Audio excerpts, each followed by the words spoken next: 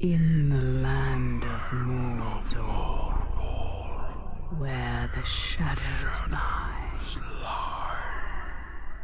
It was here, on the slopes of Mount Doom, that the Dark Lord Sauron was defeated by a last alliance of men and elves. It is here that for 2,500 years the Rangers of Gondor stood watch. I never read any of the Lord of the Rings books, and I never saw the films when they were in their prime. I'm not much of a reader, so I have no intention on reading the books anytime soon, but I eventually saw the movies for the first time several years back, and they've become some of my favorite films. I obtained the trilogy on Blu-ray, and it's the kind of film series where if I start watching it, I can't stop. I have to watch all 3 films in a row, so these movies end up turning into an all-day event. Developed by Monolith Productions and published by Warner Bros. Interactive Entertainment, Middle-earth Shadow of Mordor was released for the current-gen consoles and PC in September 2014 and last-gen consoles in November of that same year. I've beaten this once before and enjoyed it for the most part. For this review, I played the Game of the Year edition, which contains all previously released DLC, including the Lord of the Hunt and the Bright Lord campaigns, and it also includes all character skins. So let's take a look at Shadow of Mordor and see if it's a worthy entry in the Lord of the Rings franchise or just a cash grab.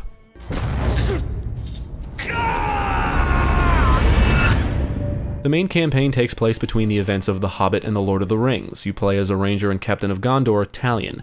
Talion and his family are slaughtered by Sauron's orc forces, and after Talion's death, Celebrimbor, a wraith, merges with Talion's body, essentially resurrecting him. I guess you could say you're playing as 2 characters. Talion's ultimate goal is to avenge the death of his family, and Celebrimbor's goal is to uncover his own identity since he's suffering from amnesia. On your journey you meet several characters, even some familiar faces, and complete various quests to progress the story forward. Outside of obvious characters that I've seen in the films, I have no idea if some of the others are in the novels, so I can't say how close this game sticks to the source material. In Lord of the Hunt, you once again play as Talion, and this time you assist Torvin, a character you meet in the main campaign, and must eliminate 5 war chiefs. Torvin teaches you new ways to hunt and gain control of various beasts in the world, and you must use these new skills to take down the war chiefs. In the Bright Lords campaign, you play as Celebrimbor, and must build your own army of orcs by branding the war chiefs and then take your army to fight Sauron. The voice acting in all of the campaigns is decent, with some notable voice talent including John DiMaggio, Nolan North, and even Phil Lamar. Unfortunately, the stories in each campaign feel more like fan service than anything, and in my opinion, they're not that engaging. The DLC campaigns are also quite short. You can probably complete both in under 4 hours.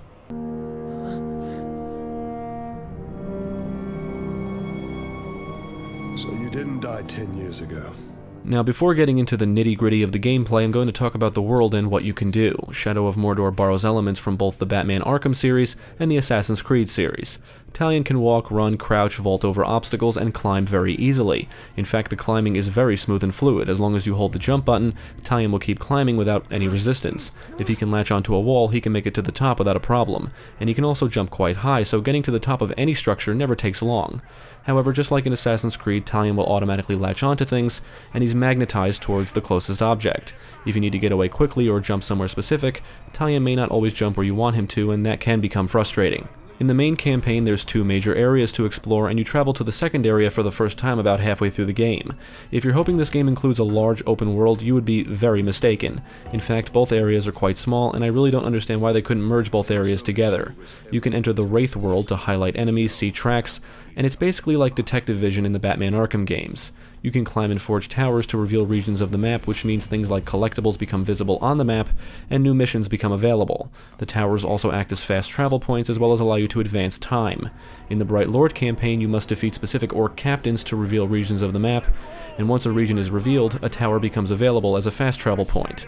Throughout the land are various beasts like Caragors and Graugs that will attack you, but you can also attack them and even ride them. If you manage to control and ride a Graug, you can command it to attack orcs and even eat them to regain health. The Lord of the Hunt campaign introduces Caragaths, which act like Caragors, except they can perform stealth kills. This campaign also introduces Wretched Graugs, which can vomit on enemies to kill them at the cost of health. As you play through the main campaign, you can complete various challenges which reward you with XP. These include things like consuming a specific amount of herbs or killing specific creatures throughout the land. There's different types of herbs you can consume, and they all seem to regenerate your health, so that just seems kind of lazy. One of the biggest downsides to this game is that it never stops holding your hand. There is no sense of discovery because everything is usually spelled out for you. There are collectibles like artifacts that reveal some of Celebrimbor's memories and Ithilden wall pieces, but you don't really have to go looking for them since you can always find them on your map as long as the region is revealed. The same goes for collectibles in the DLC campaigns like Torvin's journal entries in Lord of the Hunt and war letters in the Bright Lord.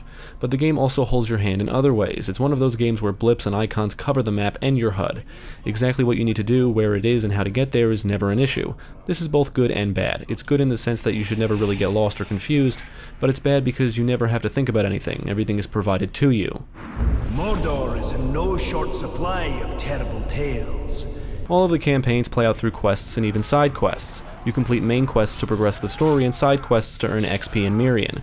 Side quests usually involve things like killing a specific amount of enemies within a time limit, freeing slaves, and stuff like that. Most quests in all three campaigns include bonus objectives like avoid detection, kill a certain amount of specific enemy types, and in the main campaign, completing bonus objectives rewards you with bonus XP and Mirian.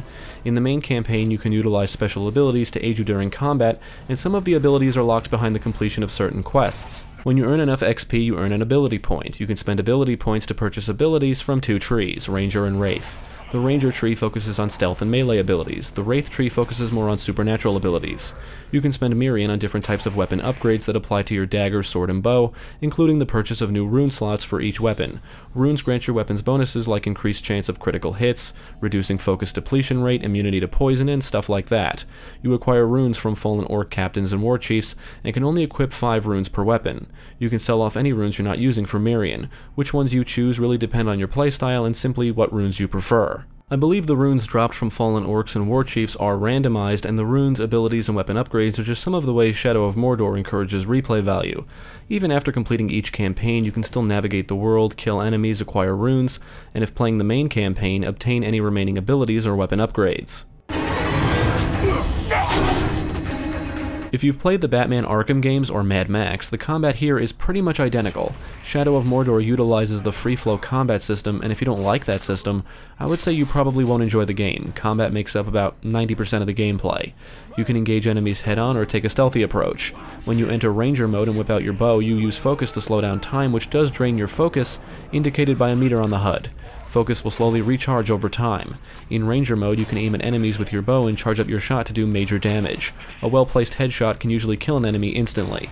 However, you only have a certain amount of arrows, and can acquire more by finding them scattered throughout the world. The actual melee combat is simple. Mash the attack button, wait for enemies to attack, and when you're prompted to counter or dodge, press the corresponding button.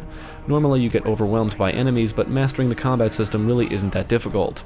As you progress, encounters become more challenging because you'll have to deal with multiple orcs firing arrows, carrying shields, and berserker orcs that require you to stun them first before you can attack. But the more challenging the encounters become, the more abilities you should have unlocked, so it's balanced out nicely. Chaining hits together adds to your hit streak, and once your hit streak reaches a certain amount, you can execute enemies, which means you can kill them instantly.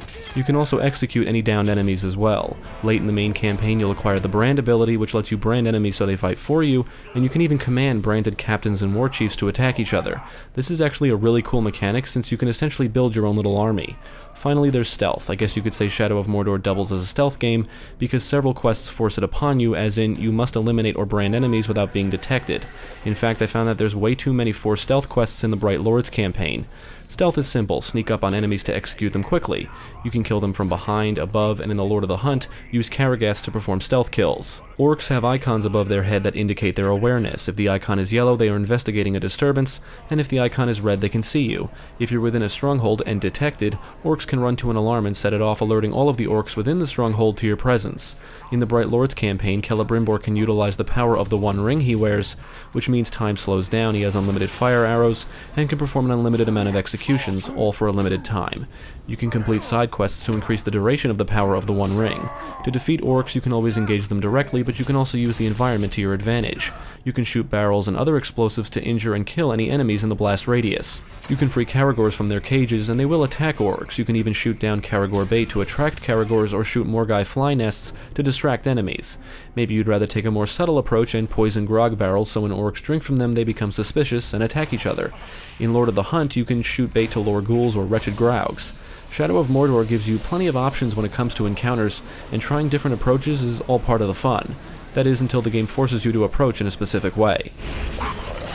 my kill! The real highlight and focus of the game is the Nemesis System, which is in my opinion a very cool concept. The stories may be forgettable and the gameplay may feel familiar, but the Nemesis System is quite intriguing. In all three campaigns, orcs are everywhere and make up Sauron's army. You have regular orcs, captains which are more powerful and are normally found within camps, and war chiefs which are found within strongholds. From the pause screen you can view Sauron's army of captains and war chiefs. Some captains double as war chief bodyguards. Whenever an orc is killed, another is usually promoted and takes his spot. There are specific mission types that fall under the power struggle category. These missions always involve you interfering in a captain's business or intervening in a battle between multiple captains to manipulate the ranks. Manipulating the ranks becomes very important when you learn the branding ability, because you can brand captains and have them betray war chiefs, among other things. In fact, branding a war chief's bodyguards can make taking down a war chief a lot easier. Once a war chief is down, a captain is normally promoted to war chief, and ideally, you would want it to be one of your branded captains. If a captain or war chief manages to kill you, they will remember you, and even make it a point to let you know the next time you encounter them. Every orc captain and war chief has strengths and weaknesses that can be exploited. For example, some orcs are invulnerable to ranged and or stealth attacks, but may fear caragors or fire. To reveal the identities of captains and war chiefs you haven't discovered yet, and to obtain information on their strengths and weaknesses, you need to gain intel. Any orcs with a green icon above their head usually have this intel, and you must interrogate them to obtain it. All three campaigns include the Nemesis System. In fact, eliminating or branding the 5 main war chiefs is basically the ultimate goal of both DLC campaigns. One of the downsides to these campaigns is that you can't command any captains to betray war chiefs. The Lord of the Hunt campaign forces you to use your new hunting skills against the war chiefs. The Bright Lords campaign seems to be the most challenging of the three. The idea here is to build your own army of orcs, but there are no power struggle quests, and I think the only time you really encounter any captains is when you're trying to take over a region, or when they're accompanying war chiefs. Taking down war chiefs in this campaign can really drag on because they seem to be invulnerable to most of your attacks, and this campaign really wants you to brand every enemy and use them to fight the others. I found myself constantly getting overrun even with my own little army of orcs, and often running away to find herbs to restore health in the middle of battle. Not only is the Nemesis System the highlight of the campaigns, but there are 2 game modes that revolve around this system. Nemesis Forge is basically the campaign stripped of everything not related to the Nemesis System. You can only participate in power struggle missions, hunt down captains and war chiefs, and manipulate Sauron's army. That's it. Then there's the Trials of War mode, where the goal is to kill captains and war chiefs, but instead of earning experience, you earn points for a high score. There's different types of trials with different objectives that involve killing a specific amount of captains and war chiefs and limiting how many times you can die, among other things. This mode also carries over your abilities and weapon upgrades from the campaign, so you're probably better off trying these once you've acquired all of the abilities.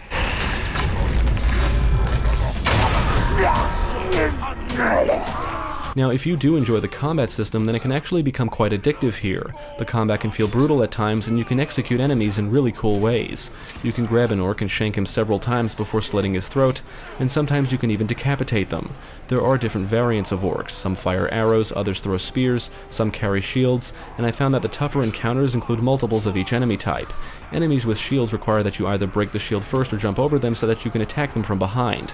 Some attacks cannot be countered and you must dodge, and when you're getting attacked from multiple enemies at once, trying to counter one and dodge another, it can be easy to fumble around with the controls, and then you get attacked, usually breaking your hit streak. Dying can be frustrating because not only will the orc that killed you get promoted, but if you die during a quest, you usually have to replay through it. The orcs make up most of the enemy encounters, but you'll eventually encounter ghouls, which always appear in large numbers. They normally try and slash you, and some can even spit poison. One swing of your sword can kill a ghoul instantly, but they can easily overwhelm you, and that's the real threat. They're just annoying, really, but only appear at night and in caves. There are a few traditional boss battles throughout each campaign, and they normally consist of attacking them in specific ways repeatedly, along with quick-time events to be defeated. The final boss in the main campaign is actually quite disappointing. You do get to fight Sauron in the Bright Lords campaign, and I thought that was pretty cool, but the entire battle itself can be really tedious. Look! Those slaves are no match for the orc army. Their scheme's as rotten as barrelfish.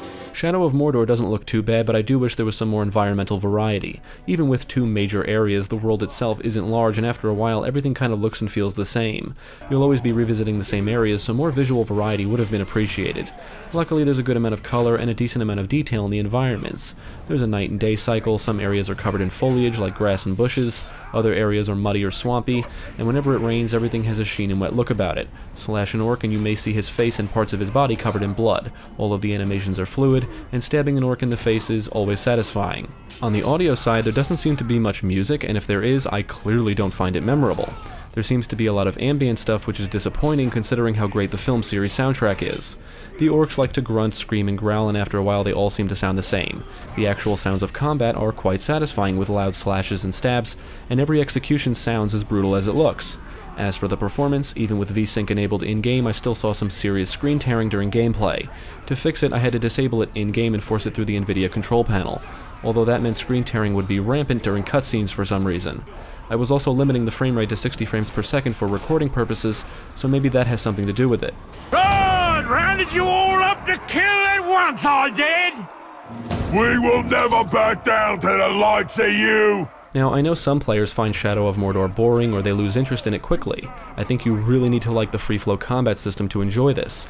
Even though it's a relatively simple system to master, I enjoy it. I think it's fun and there's an addictive quality to chaining kills and hits together. But if you don't like it, then yeah, I can see why this game might turn you off. I think the Nemesis system is a very cool concept and would love to see it fleshed out more in the sequel. With the free-flow combat and Nemesis system to keep you busy, you could be playing this for quite a while. I'm not sure if the Nemesis system actually comes to an end, because as far as I can tell, every time you eliminate a captain or war chief, another will just take its place, so I guess it just goes on and on. I like that because you can always return to the game and have something to do. It may get repetitive after a while, but like I said, if you enjoy the combat, then there's a lot of fun to be had here. I can't say Shadow of Mordor introduces a ton of new things, but the Nemesis system is the highlight of the game, and I would honestly love to see other games try something similar, and maybe add to it in some ways to flesh it out even more or make it more strategic. Middle-earth Shadow of Mordor is a fun game, and I think fans of the Lord of the Rings franchise will have a really good time with this. Unfortunately, the stories are not that engaging and the characters are not fleshed out enough. There is no multiplayer, but there's 3 campaigns, 2 other game modes, and addictive gameplay. The game does have the problem of constantly holding your hand, but it doesn't really take away any enjoyment. The Nemesis system is the big focus here and gives the game a ton of replay value. If you enjoyed the Batman Arkham or Assassin's Creed series, I would say give Shadow of Mordor a shot. And once again, if you don't like the free-flow combat system, then this probably isn't the game for you. In my opinion, the Lord of the Hunt campaign is the most disappointing campaign of the 3, since it really doesn't introduce anything that exciting, and both DLC campaigns are extremely short. After you complete the main campaign, I would say the Nemesis Forge game mode is the best way to play, since it focuses on 2 of the game's biggest strengths. And if you're a dedicated fan of the Lord of the Rings franchise, the collectibles found in the campaigns do provide a ton of lore. Ultimately, I would recommend Shadow of Mordor, especially now that you can obtain the Game of the Year edition for pretty cheap.